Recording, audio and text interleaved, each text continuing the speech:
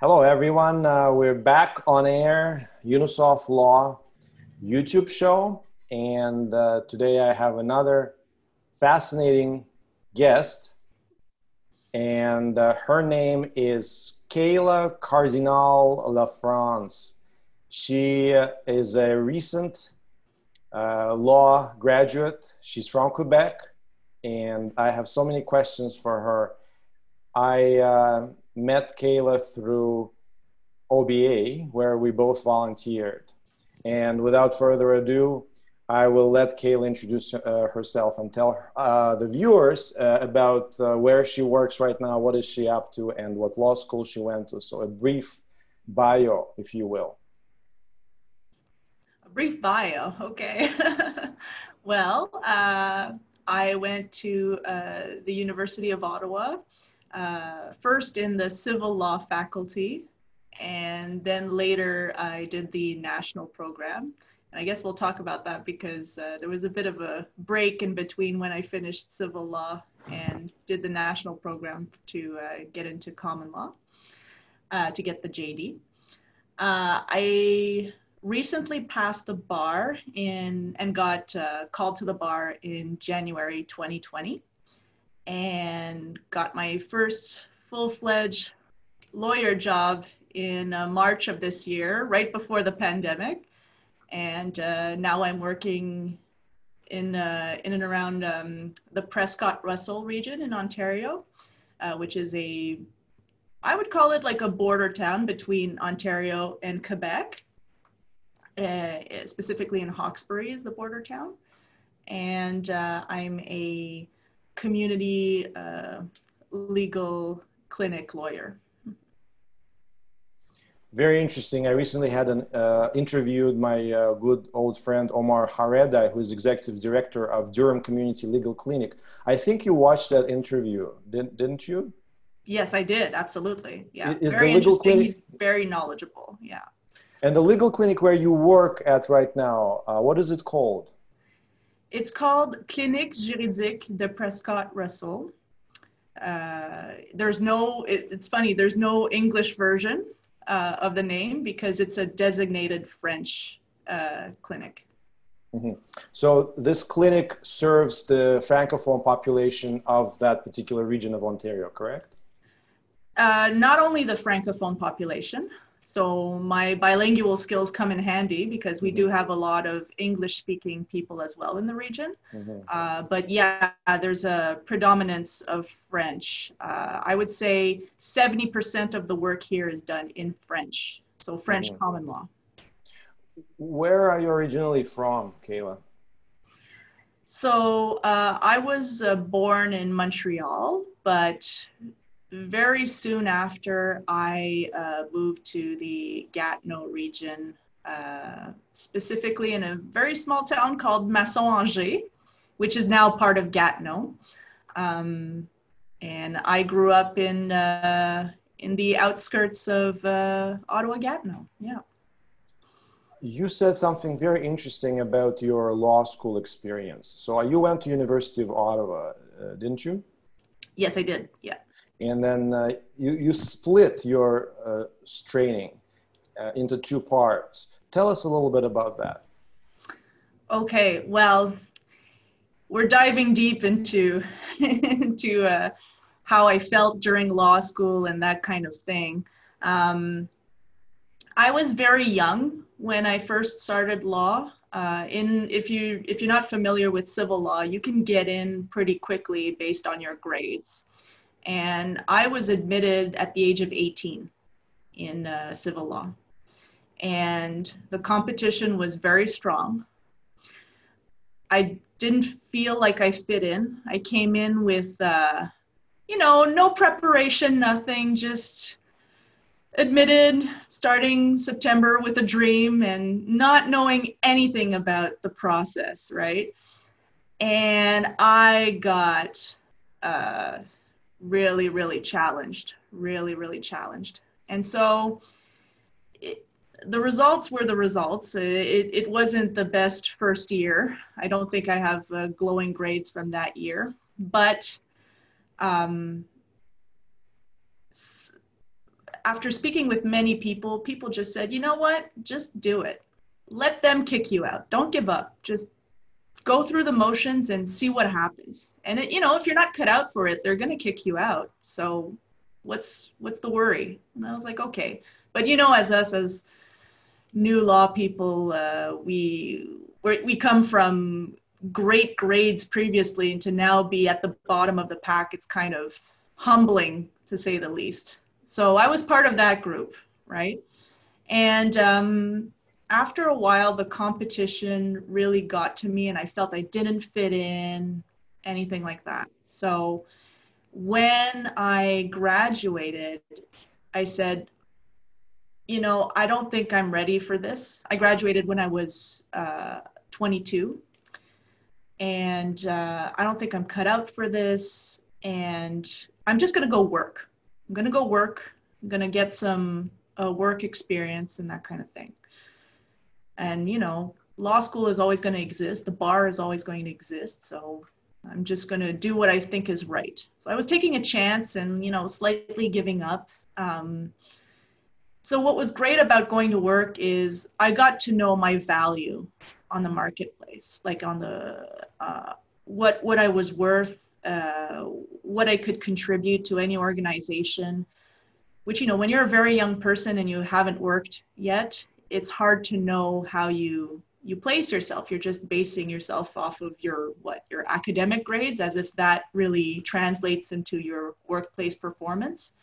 And with a couple of years, I saw how some people who had great grades in law school decided to change careers. And some people who were kind of maybe more average were doing great. And I was stuck in certain organizations. They gave me a lot of opportunities, but a part of me wanted more responsibility. And I was already acting as if I should have more responsibility and that kind of thing. And I realized, well, maybe I should just go back and finish what I intended to do, and do the national program, get the JD, and have that dual training, pass the bar, and try it out as a lawyer. The worst that can happen is I'm going back to the job I currently have. That's the worst that can happen. So why not? Wait, so you finished the civil program though before you started working, right? Correct, yes. So you started the civil program at 18, and then Yes. how many years did it take? Oh, well, see, I wanted to be special. So I didn't do the normal civil law program. I did a special combined dual degree civil law program. So I did civil law and international development. That takes 4 years. So you have a master's degree in international development? No, it's a bachelor's. It's a bachelor's. Oh, it's a bachelor's. Oh, I see. So that was an undergraduate law program, right? It's hard to know. They call it a license. So you are licensed to practice civil law. And that was offered by University of Ottawa. Yeah. Sorry, you can't practice law once you get the degree. You still have to go do the Quebec bar, but you get a license from the program. So you finish the civil program, let's say at U Ottawa or University of Montreal, right? Other Quebec universities must offer it, right? Yes. And then it takes normally 3 years. It took you 4 years because you also did the international development program. But after you finish this program, even if you start at 18, you can take the Quebec bar exam? After you finish the program, yeah, that's the way to do it. You get your license and you go do the Quebec bar. Quebec bar. Okay, so you started working. What did you do during your intermission between the civil program and the common law program, which you then returned when you returned to the University of Ottawa? I did anything and everything. It was really just, I don't know where I'm going now.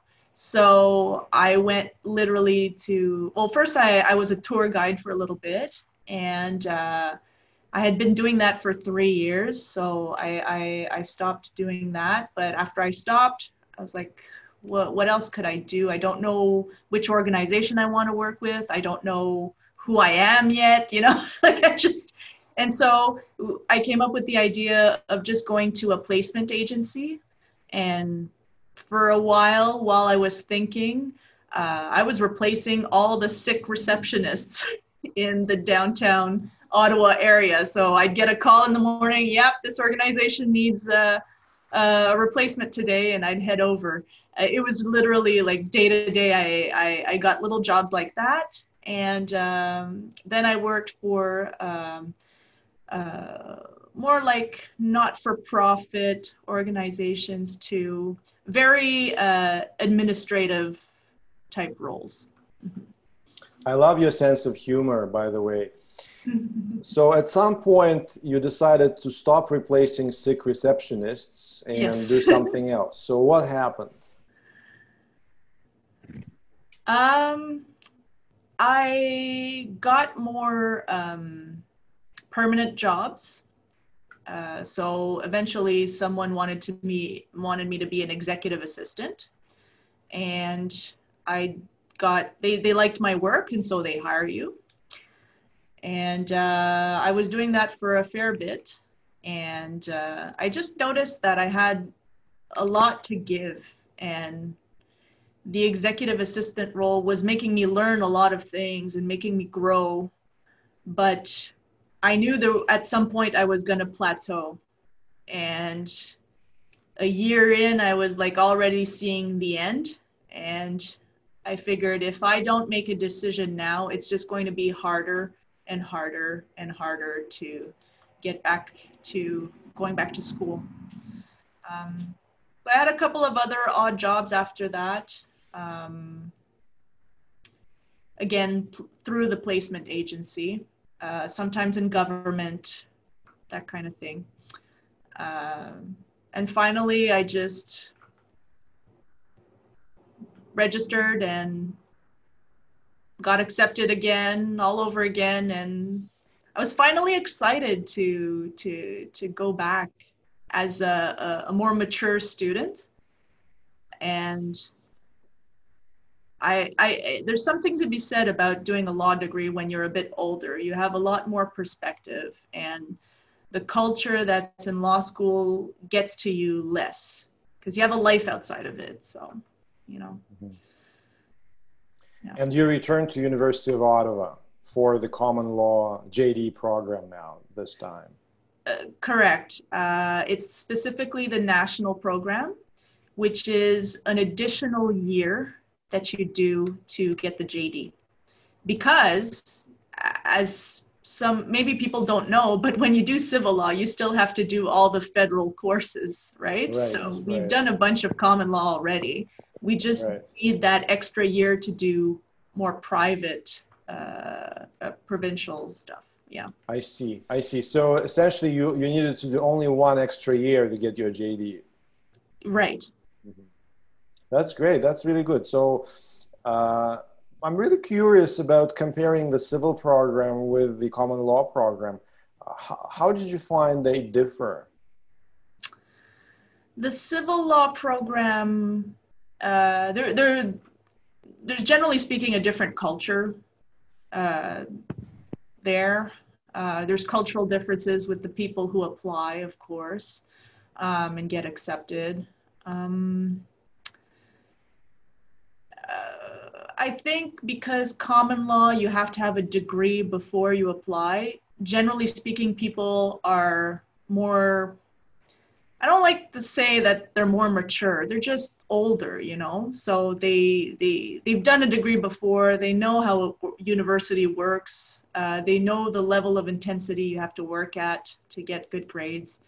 Civil law, we were very young. There was a lot of people like me who were just admitted at 18, and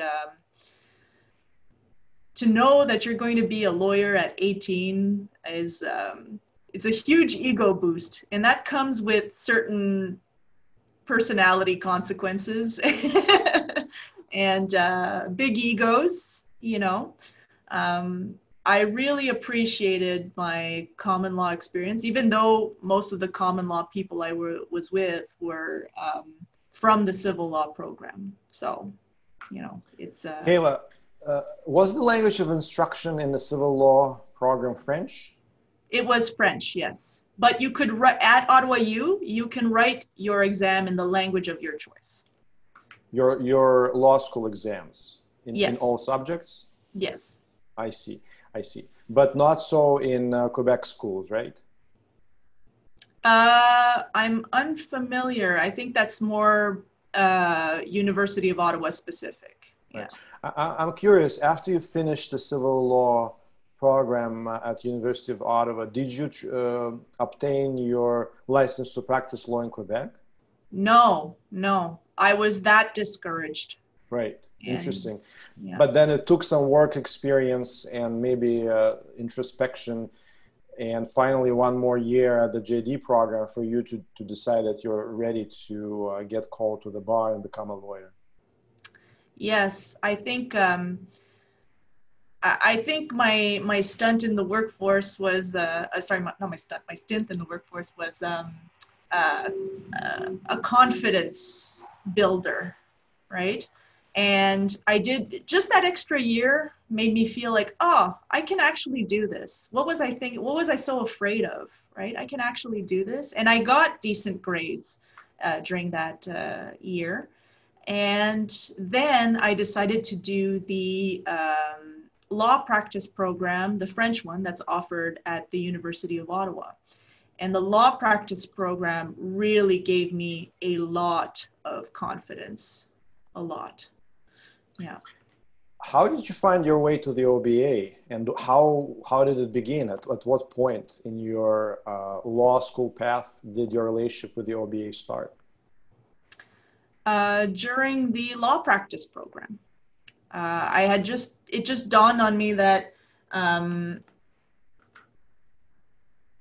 I hadn't really maximized all the opportunities I had in law school, especially when I was younger, because I was just so lost and trying to keep up, just keeping my head above water.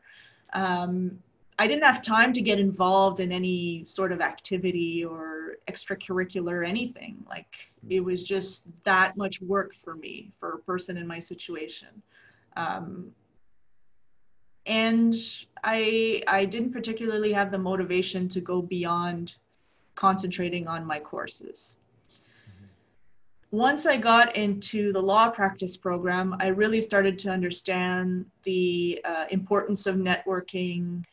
I already understood that it was important, but the importance of getting involved in organizations.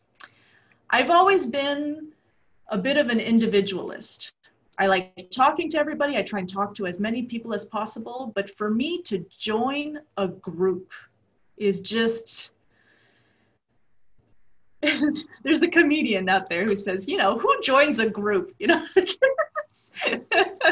And I resonated with that for a long time. I really refused being part of any groups. Just really stubborn about that. Well, you hit it very well when you worked at the OBA together with me. It didn't look like at all like you were uncomfortable, and you did an amazing job. No, and I would agree. That came with a bit of age, a bit of experience, and learning to appreciate the value in cooperation and the value in collaboration. That came much later in my life. Mm-hmm. So that value was a new value, and I was really embracing it at that point. Yeah. You were born in Quebec, you grew up in Quebec, and you live in Quebec right now also, correct? Yes, that's true. Mm-hmm. And you crossed the river to go to work. Yes. Mm-hmm. Do you feel Francophone when you go to Ontario every day? Do you feel like you are crossing a border, or that you're crossing a cultural border, or that you're an outsider at all? I feel like an outsider at home. So I thought that by crossing so let's just unpack that maybe. I always felt like I didn't fit in, even as a child, you know. So a part of me had wished that by going to Ontario and having a career in Ontario, maybe it was cultural. Maybe I didn't fit into Quebec, but I would fit into Ontario. And then I realized I didn't fit into Ontario either. So I was like, oh no, what do I do? It must be me.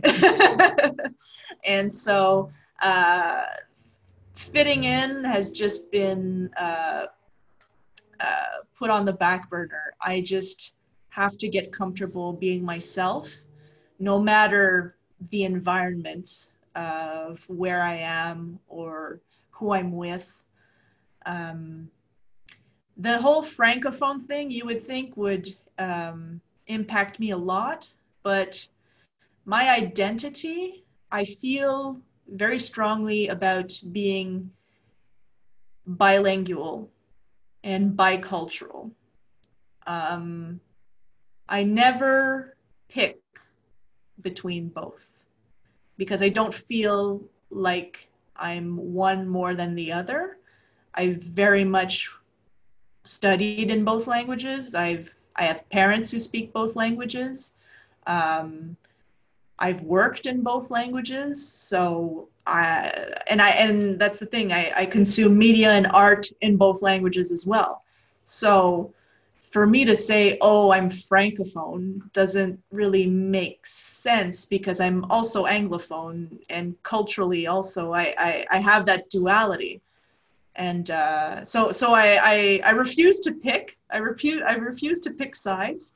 And when I cross the border, it kind of confirms who I am. It's just I'm working in a border town, and I'm kind of a border person. I've always lived in these types of regions that had to cross the river. Mm-hmm. Very interesting. You said that you don't pick between Francophone or Anglophone. You're both.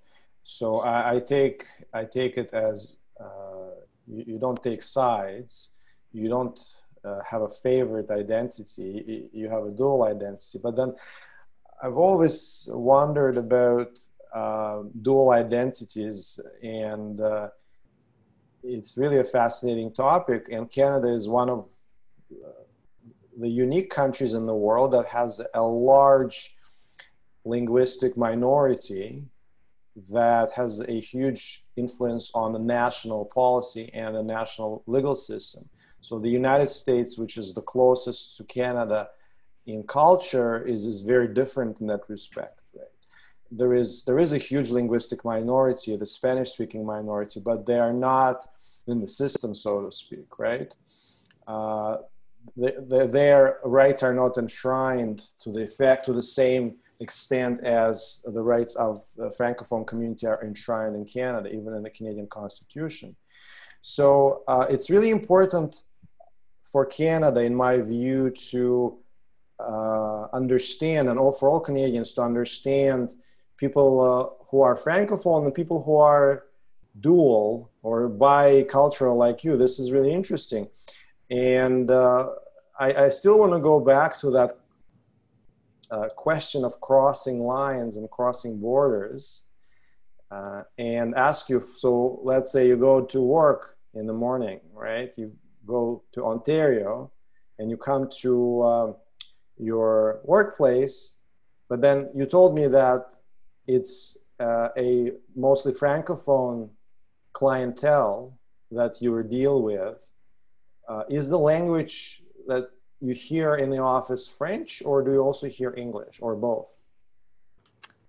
Oh, well, the language that I hear at work at the moment, very French, very French. I'm definitely the token Anglo-speaking person there. Yeah, English-speaking person.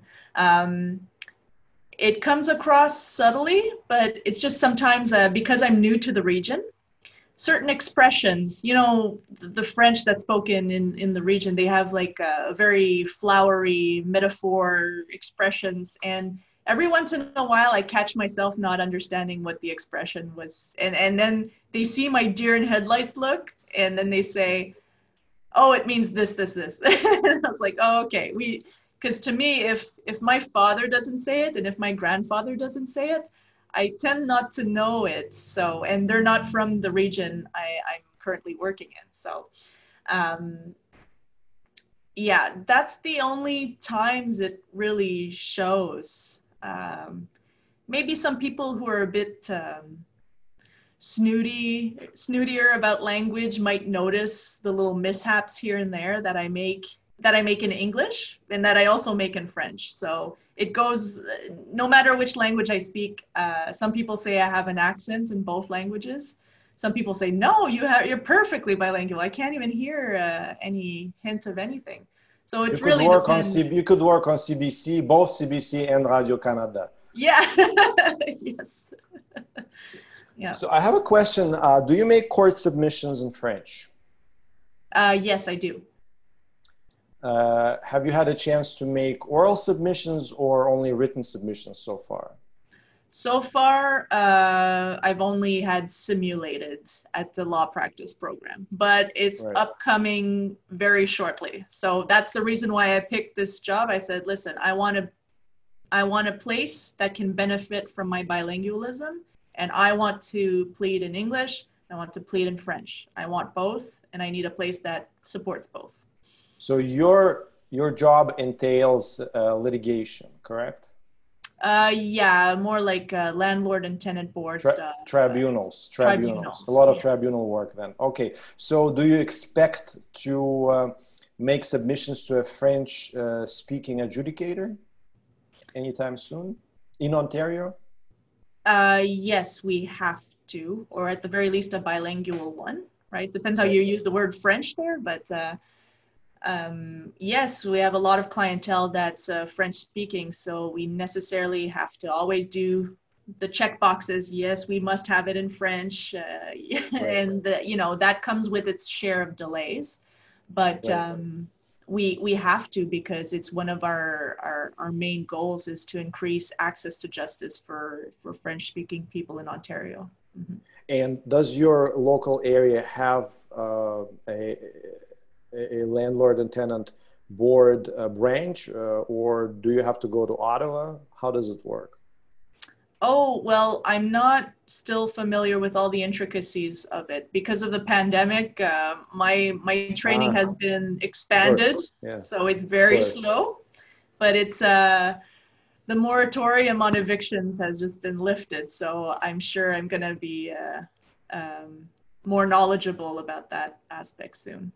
I'm just very curious about hearing French in our courtrooms. I've never heard French in Toronto courtrooms, for example. That's where I usually spend my days. And I haven't heard French in Toronto tribunals, but of course I never acted on matters that were conducted in French. But I know that we have Francophone judges or French-speaking judges in all levels of court. So I'm just curious if there's a higher concentration of adjudicators and judges who speak French and who accept submissions in French in certain areas of Ontario, such where Francophone community lives, such as the area where you, for example, practice law. I'm really curious about that. Do you know anything about it? Well, they have to accept that we're doing it in French, but at least at the tribunals that I deal with. And however, on the judge or the member of the tribunal, we tend to always see the same faces because there's not that many. So sometimes we have there's a bit of a token person who speaks French who does most of our cases. Yeah. Right. So not only does everyone have a problem of access to justice because there are not enough judges, not enough adjudicators. That in and of itself is an issue in Canada, but then there is an additional issue for the Francophone community that there are not even fewer, let's say in Ontario, I'm not talking about Quebec, there are even fewer French-speaking adjudicators and judges. So that's probably a unique access to justice issue that's unique to the French-speaking community of Ontario. Yeah, absolutely, and it's what interests me about this this job. It's that I can actually advocate for linguistic rights on a regular basis, right? I want to promote access to justice in both languages, in both official languages. So if I were to, again, cross the border to Quebec, I would want to advocate for the English-speaking population to have proper service in English. And I would like to see a similar situation happen in Ontario. And I think Ontario is lagging behind Quebec in this respect. When you read reported decisions, you know, court cases and such, do you prefer to read them in, let's say, Supreme Court of Canada decisions? Like, we all like to read them every once in a while, even though not all of us practice in the Supreme Court. Do you prefer to read them in English or in French? I prefer to read them in the language that they were written in. Oh, wow. Like the judge, what does the judge speak? And I want to read it that way. Just like a movie. Just like a movie. Yeah, exactly. Or the book, right? Right. So I feel this is a gap in my experience as a lawyer. I do not hear from French-speaking judges, because even though I can speak French, you know, we did exchange some French phrases when we were warming up for this interview, but my French is really street French. It's very conversational. There's no way I can read a reported decision in French, but then it means that I am missing a part of our legal tradition, a part of our legal system. I'm simply not hearing from it. It's completely closed off to me, because there is a subset of decisions that are written in French. They may or may not be translated into English, but we know that translation usually reduces the signal, right? Or reduces or changes the meaning a little bit. Have you ever come across cases where the difference in the language of the text, of whether the case or a statute, made a difference? I remember hearing something that someone made a whole argument based on the fact that the French translation, not even necessarily the original of a certain statute, or even, you know, maybe the Constitution, I'm not sure what that case was about, actually had a different meaning from the English version. Have you ever come across anything like that? People trying to make a legal argument out of it? Yeah, absolutely. It's a key feature for bilingual lawyers to use. It's always to your advantage to, but you have to really master both languages, because it's subtleties of the language. It's stuff about commas and, you know, the small stuff. And if you're into that, you need to use it, especially if you're bilingual. So I don't know them by heart. I'm not that much of an expert yet, but I do plan on becoming one.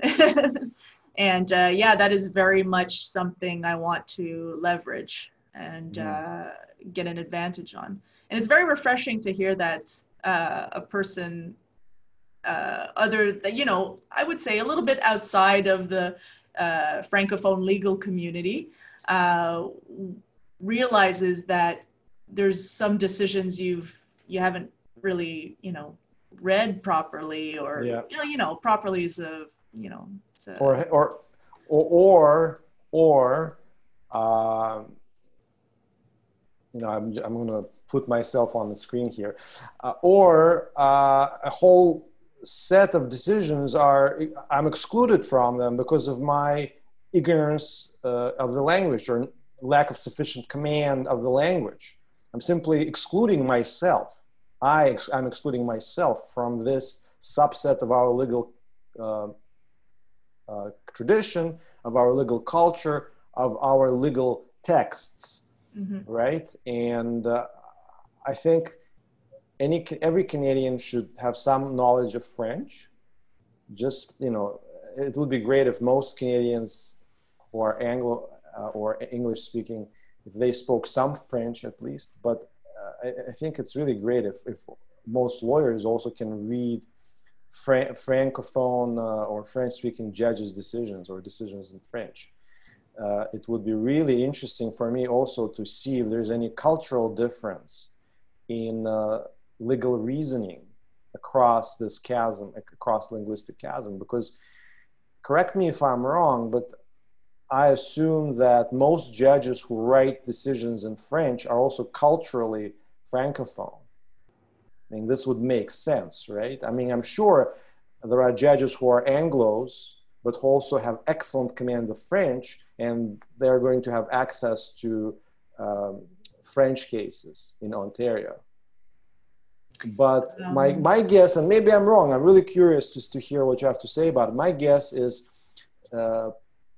judges who write decisions in French in Ontario are probably Franco-Ontariens. Huh. It's hard to say. I see a lot of appointed judges who are more Anglophone, and who say they are bilingual, right? There's something to be said about not being French first and hearing a French case. There's stuff that gets, again, we're talking about translation. It's lost in translation, lost in the interpretation. But then you come across a wall where it's like, oh, okay, well, what are we going to say? You have to be absolutely perfectly bilingual to be appointed to a position like a judge. And it's like, well, you know, again, it depends. But I hope we're striving in that direction, that Ontario lawyers and Canadian lawyers at large are striving towards increased bilingualism so that we don't have to have these discussions, you know, these uncomfortable discussions. So maybe we're not there yet as a society, but I'm a huge crusader for bilingualism. Francophones who don't speak English need to learn English. English speakers who don't know French need to learn French. And if you can't do it in your generation, make sure that your kids do it. Yeah. Because the future is for people who speak both languages, or, you know, at the very least, multiple languages, but, you know, start with the two official languages in Canada. That'd be a good start if you're unilingual. Yeah. On this note, which I definitely support you on very, very much. I myself am bilingual, and I know the benefit of speaking other languages. I want to say thank you. This has been a great conversation. You're one of those rare guests, very unique guests. I haven't had a Francophone slash Anglophone guest yet, and we definitely touched on some important issues that are not just of special interest to Francophones or people who support them, but to any lawyer in Ontario. So I thank you for expressing your views and sharing this useful information today, Kayla, and I hope to have you back maybe later when you have another milestone in your career. Thank you so much, Kayla. Well, thank you for having me. It's been really nice chatting as always. Thanks, Kayla.